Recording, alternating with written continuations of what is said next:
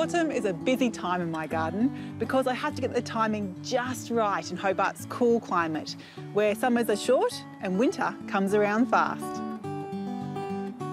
Now is the perfect time to get lots of veggies ready for harvest through late autumn and winter and be ready to go when the weather starts to warm up in spring, maximising the time that food is available to be picked.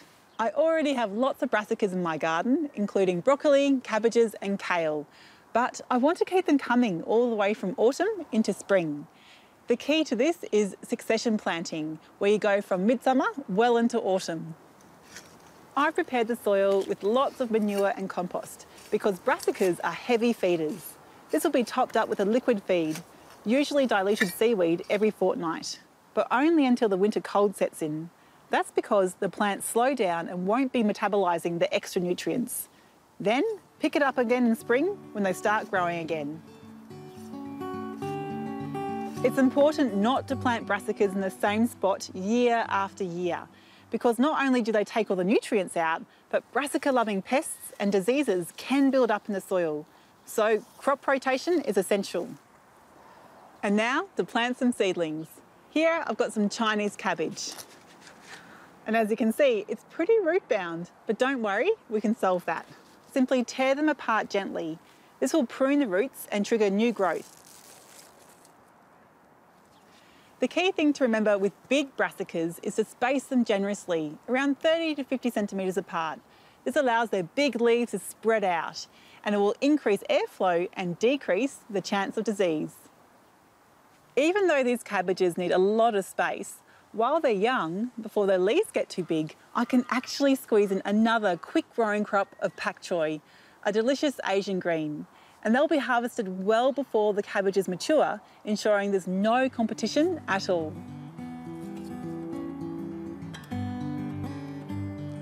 In our cool climate, it's important not to mulch these crops during winter. Leave the soil exposed to soak up as much sun as possible. Remember to always water your seedlings in immediately after planting. Next, we're going to plant some peas. I've prepared the soil with lots of manure and compost again. Now peas need something to climb on, and I've got some great trellises from my local tip shop here which will do the job nicely. Spacing is important, but I'm planting quite thickly here, knowing that I can transplant healthy young seedlings later to around 15 centimetres apart. I'm going to make the most of the space in between these two trellises by growing some quick-growing lettuces. Planting quick-growing lettuces ensures I get lots of greens before deep winter sets in. It might seem odd that I'm planting potatoes in autumn, because in Tassie, most people usually plant theirs in spring. But in this garden, we get lots of sunshine, have warm microclimates, and only very light frosts, which means I get at least 2 crops every year. I'm growing a potato cultivar called Kennebec. Now, just like tomatoes, you can have determinate or indeterminate types. Indeterminates grow on a vine, and these are the ones that you mound. Determinate types, like Kennebecs, only grow on a single layer, so no need for mounding. A good tip to speed up the process is to allow your seed potato to sprout before planting. This is called chitting and gives it a good head start. It's important to source verified seed potatoes as they're guaranteed disease-free.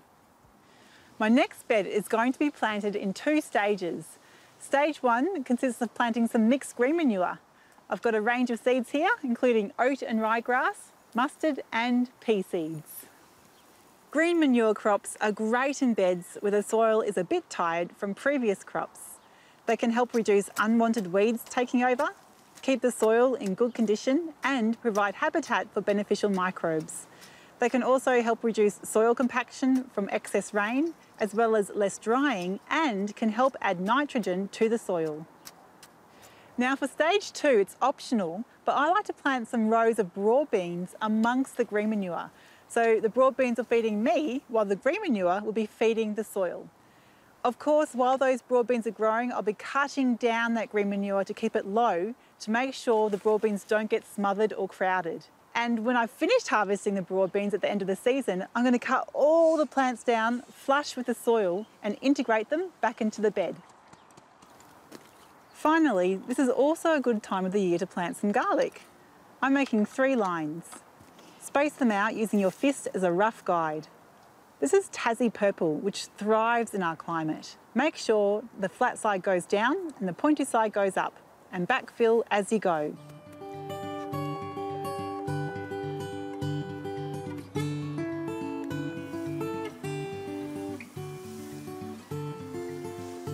By getting busy in autumn, you'll be thankful in the months to come, as you feast on all types of delicious produce in deep winter and beyond.